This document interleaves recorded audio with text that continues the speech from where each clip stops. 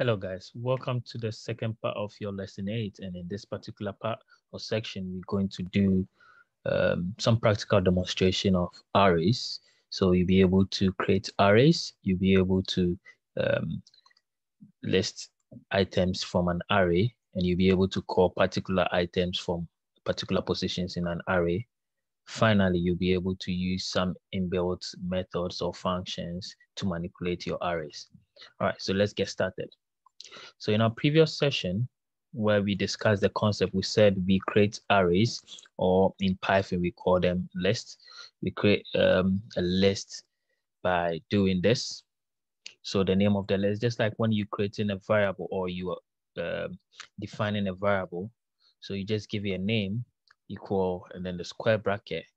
Then based on the first example, or the first part where we had an array called fruits, we're going to do the same one here.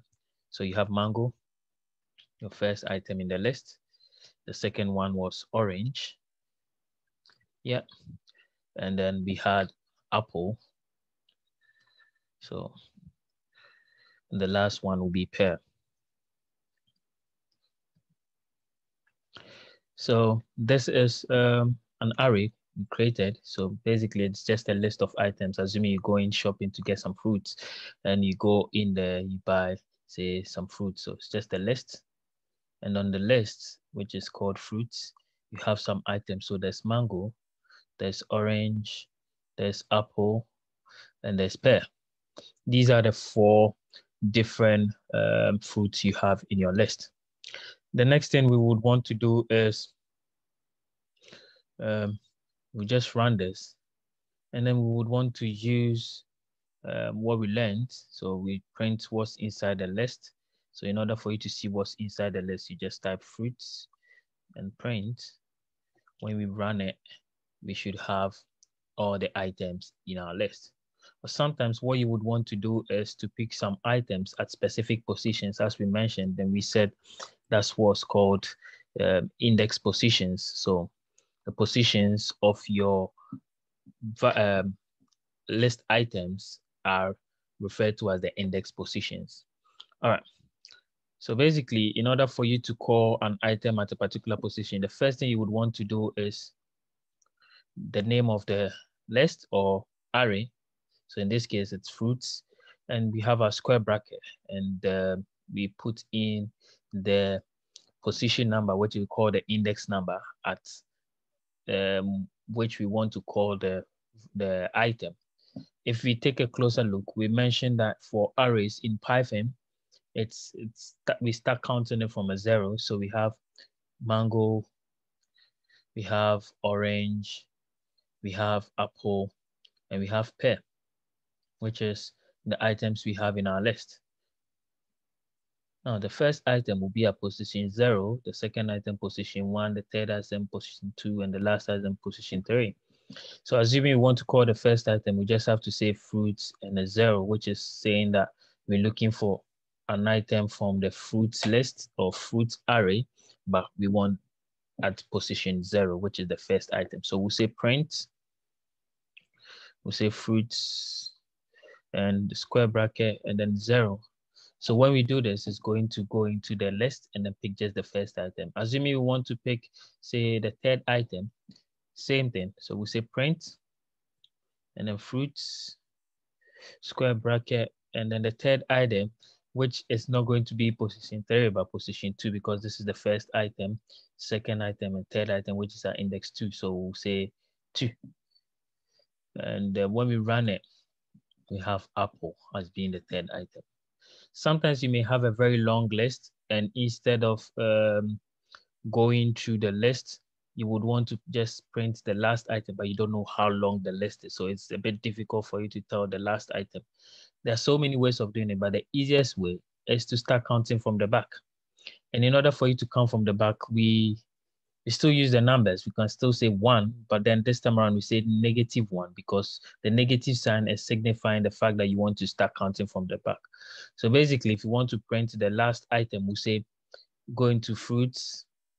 We want to start counting from the back. So the minus, and then we say we want the first item starting from the back. And this is how you do it. Now, Let's see that in code. When we say print and we say fruits, square bracket, and -1 or -1, when we run that, it's showing, oh, sorry. So the only problem is, if you look at it, this is also a very good thing. One of the things you would want to know is how to resolve your errors. In this case, we're saying prints, but it's not, there's nothing like prints in Python. So it was thinking you created a function called prints, but there's no function we created called prints. So by removing that and running it, we get a pair. So this is a very good example of how to be able to resolve errors when it comes to programming. These are things that will always happen, and you should always be at the forefront when you see this. Just jump onto it and try and understand the error message, and you fix it. All right.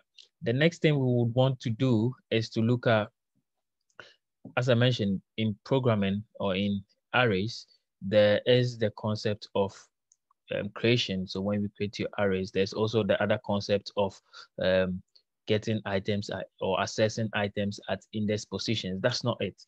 There's also another concept called the inbuilt functions, where you go in and then, or inbuilt methods where you go in and you use functions that are tied to lists when it comes to say arrays or lists. So an example is, if we want to delete an item in our list, we don't have to create a special code to do the deletion. In Python, there's the inbuilt function called delete, but then it's written as del, D-E-L. So if you want to delete, say, all the items in the list, we can say, or one item in the list, to say del, which means we want to delete something. So what do we want to delete? We want to delete something from the fruits, and then at which position? Maybe at position 1, which is, sorry, index 1, which is the second position. So what will happen is, in this particular case, we have mango, orange, apple, and pear. Position 0 being mango, position 1 being orange, 2 and 3, or index. Now, if we say we're deleting this, then it means we're removing this from the list. When we do that, what will happen is we reduce the list by 1. So we'll have mango, apple, and pear. So we're removing the orange. Also, there's also another function called len. So what we use the len for is to know the length of your list, meaning we want to know how many items are in the list. So we say len, we want to know the number of items in the list, and we'll say, what's the name of the list? We say fruits. When we print this out, it should tell us how long the list is. So I think we'll start with the len. Let's go with the len first. All right. So I'll say length. This is just a comment. So the first item, we'll say print len and say fruits. So we're saying that we want the length of the list called fruits. So when I run that, it's saying 4. What does it mean? It means that we have, it goes in there, checks the number of items in the list. So 1, 2, 3, 4. So it's saying we have 4 items in the list. Don't confuse the length of the list with the positions. The maximum position we have in this list is index 3, but the length, which is the number of items, is 4. The next thing is we deleting some item at a particular position. As I mentioned, we use, so deleting, when we want to delete, we use the del function or the del method. So what we'll do is we say print, so print, and then we say del, which signifies that we want to delete something. We say fruits, and as I mentioned, we're deleting at position or index 1. So I do this. Once I run this, well, technically, we're not supposed to be printing it. So let me remove the print statement and let me run this code again. When I run it, nothing happens, just going in there to delete something. So now, if I decide to print our list after, so I'll say print list after deleting item. Yeah. So if I print the list again, we'll say fruits. And this time around, when I print it, it's telling me mango, apple, pear. At the beginning, if you look closely, we had mango, orange, apple, pear. And at this point, we're saying we're deleting a particular item, which is the item at index 1, and that was orange. So once we do that, we have only mango, apple, pear. So we have mango, apple, pear. If I would want to go back and look at the list, the length of the list after the deletion, so length of list after deletion, so I'll say print len and then fruits. When I run this, it should tell me that we have length 3, meaning we have only 3 items in our list. And that's what we have here. Sometimes it gets to a point where you would want to know the maximum items or the highest or the biggest item in your list. So I'll use another example before I come back to this. I'll say I'm creating another array called or list called numbers. So I'll call it numbers. And then in this particular list, I'll say 2, 7, 11, and 15. This is our list. So if I print it, if I print numbers and I run it, it should say 2, 7, 11, and 15. But let's assume you would want to know the biggest item, the biggest number in the list. So I'll say print, and then I'll use a different function called max. So meaning maximum, and I'll say from numbers, so numbers. And when I run it, it should tell me the biggest number, which is 15. So this is one way. If I want to know the smallest number, I'll say print, yes, your guess is as good as mine. So it's min, so minimum. And we say numbers. When I run that, that should tell me, oh, so the smallest number is 2. And for things like strings where we had the fruits, if we want to know the maximum, technically what we're trying to say is that we want to know in alphabetical order which one is the, like, say you can say the latest. So if you start saying listing the alphabet, say A, B, C, D, E. So among this, the latest will be this one, which is E. Why? Because technically it's the biggest in terms of numbering or position. This will be the one at the highest position when it comes to going into a sequence of alphabets, going to a list of characters in alphabetical order. So if we look at the list we have here for fruit, again, let me write the list again, or let me print out the list. So say fruits, and when I run that, say mango, apple, pear.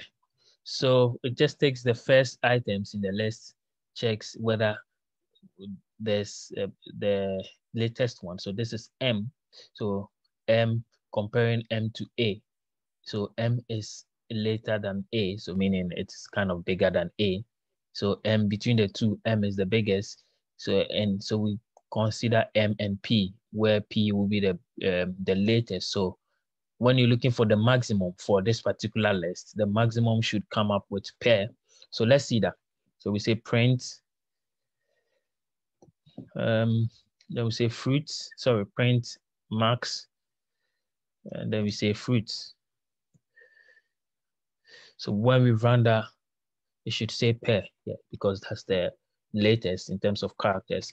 Again, where we want to look at the minimum, A is the minimum, so that would be apple. So we say print, and we say min, and we say fruits. When I run that, it should say apple.